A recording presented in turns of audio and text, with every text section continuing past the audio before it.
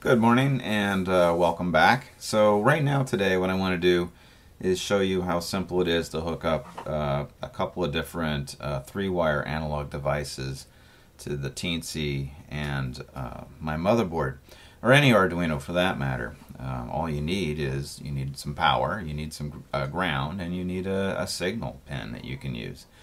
So what I'm going to do is show you a couple of things. But first off, I'm going to just clear the deck here. I'm just going to pull out all this stuff that we've been playing with.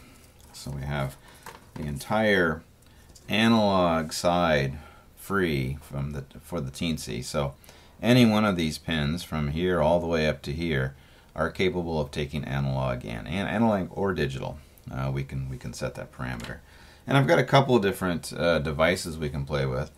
Probably the most common that you'll all see is something like this Sharp Ranger here, 3-wire device, one providing power, one for ground, and one for signal.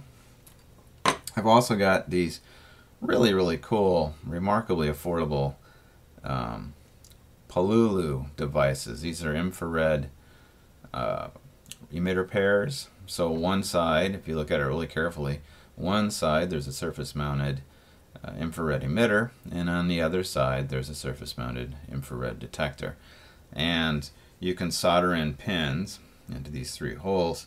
I've done that here, so I've taken and made a little mount that we can use so we can hold on to this thing, and we're going to play with these 2 devices, okay, and hook them up. And it's remarkably simple. I mean, literally it's plug and play. So I'm going to take this Sharp sensor to play with first, and I'm going to choose A0, okay, which on my motherboard is the second row of pins from the back. And of course, I'm going to say this every single time, the inner pins are going to be signal, the middle set of pins are going to be your supply voltage. I have it set at 5 volts, okay, so I got 5 volts here, and this outer set of pins are all going to be ground. So I'm going to set in this row of 3 like that, okay? So my signal is closest to the chip, my ground is furthest from the chip and the outer row of pins. And I'll just loosely set it on here like so. I won't screw this in all, you don't need to wait for this all to happen, that's good enough. Okay, so now I've got the Sharp sensor mounted. I should back this up so you can actually kind of see it. Maybe I'll aim it up a little bit too so we can do something with my hand. And let's pull up some code. Simplest way to test, simplest way to test is to simply go to examples, go to basic, and I would go to analog read serial. Okay, it's got your basic bits right here. We're going to launch the serial port, okay, serial begin 9600, and then down here in our infinite loop we're going to create a variable called sensor value, and we're going to load that variable up by calling upon the function analog read and the pin A0, alright, and then it's going to print that value. The one thing I don't like about this default, I wish they would change it. 1 millisecond is ridiculously fast. You can hardly see it happen. And sometimes it goes so fast, I've had problems with it sort of seizing up with my computer. It'll be printing and the command so fast it can't display it, and the next thing you know it just kind of dies on me. So let's make it much more reasonable, go with 100 milliseconds. So now every 100 milliseconds it's going to take a sample and it's going to print it. Believe it or not, that should be it. So let's load it up, and if all goes reasonably well, we'll see our little blue bar shoot across. I should have done this first, sorry.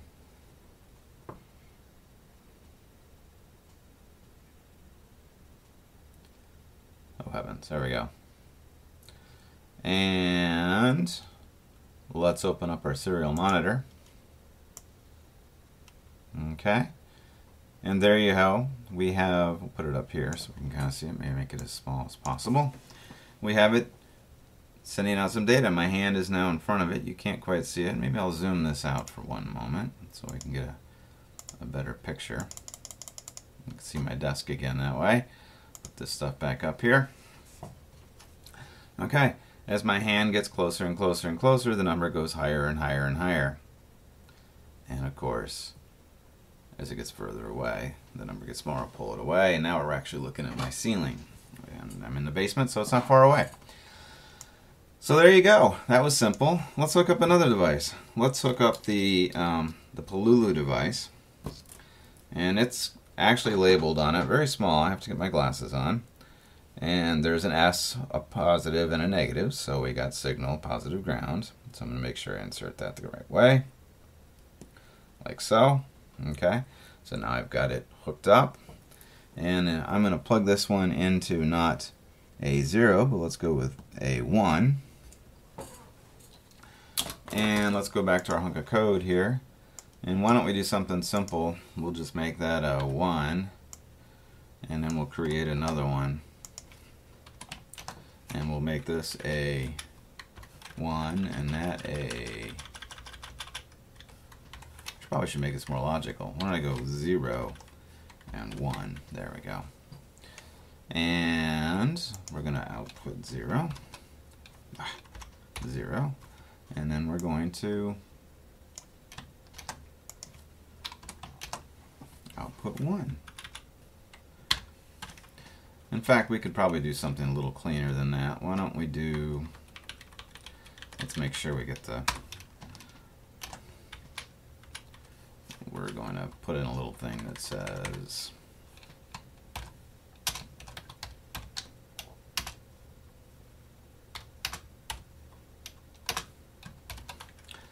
and we're going to get rid of that line.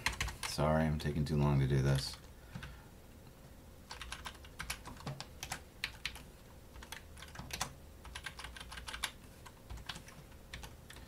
And let's put in a dead space right here.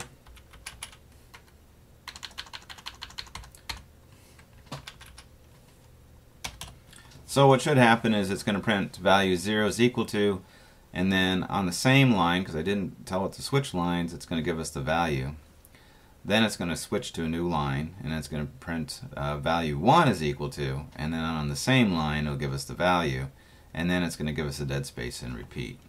And let's make it even a little bit slower. Let's make it every half second. That's like that.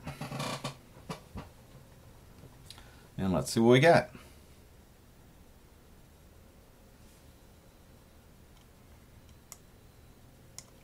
Okay, so now we're looking at this sensor. And of course, if I aim it into oblivion here, it saturates because there's no infrared light. I'm in the basement and I'm using LED lights. I aim it down onto this white sheet of paper. No, you can't see it. I'll put it over on this side. There we go. I aim it down onto this white sheet of paper, and as I get closer and closer and closer, the value gets down. Okay, so we're measuring reflected light.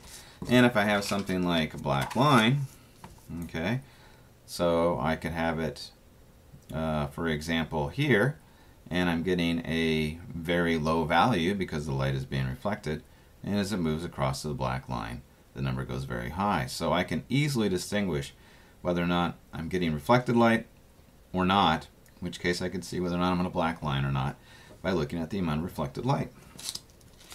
And then what I've done here is I've 3D printed, and I'll post on Thingiverse the plans for these things. And I'm going to insert this. I'm going to try to anyway. There we go. Into my little holder.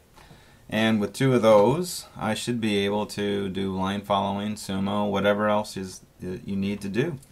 And with this sensor here, I can detect objects' proximity, so I can see if I'm going to hit something, as well as I can set it at an angle. Right? I can have this aiming slightly down, so I could see if something is in front of me, as well as the edge of a table, so I can see whether I'm going to fall off a table or hit something in front. So I'll show all that in another video when it talks about actual operation, and I will see you soon.